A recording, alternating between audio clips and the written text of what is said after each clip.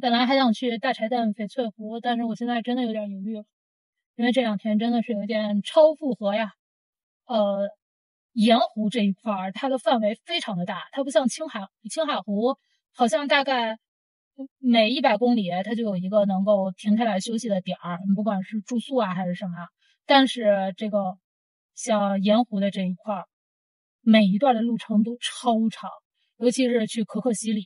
盐湖不是主要是3个大湖嘛，察尔汗盐湖、大柴旦翡翠湖还有芒崖翡翠湖，这3个湖离得都非常的远。就如果要是你想一天打卡一个都有点悬，就我说的是像我这种自己开车的哈，你如果要是能轮着开的那没有问题。还有一点就是我主要是想去可可西里，所以我选择了格尔木市。格尔木市相对来说有一点远，如果要是你不选择可可西里的话，你就可以住在德令哈。德令哈离大柴旦或者是察尔汗就还好啊，但是我尤其是你看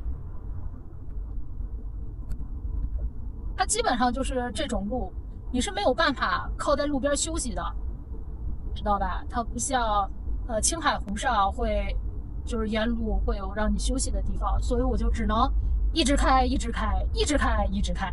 我就这么孤独的开了200多公里，还有最后的60公里到冷湖镇。像火星原地那种无人区我根本就不需要去，我现在天天跑的就像是无人区一样。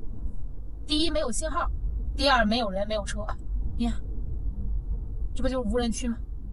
我的建议是，如果要是你带孩子或者老人的话，你就不要走可可西里的这一根线，因为毕竟海拔会比较高，一直能上升到4000多，而且能看到小动物的几率并不是很大，并且那一条路极易堵车，大车非常多，所以可以住在德令哈，这样子的圈会稍微小一点。就这个长毛的，多么的贵族，慢慢悠悠的走。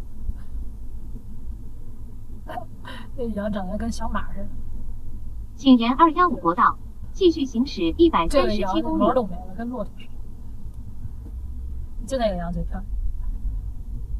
刚才车跳出来一行字，距下次保养还剩500公里。我5月3号刚在合肥做的保养，现在6月中旬，1个半月干了我5000公里，牛逼！终于到加油站了，看看就剩这一点点油了。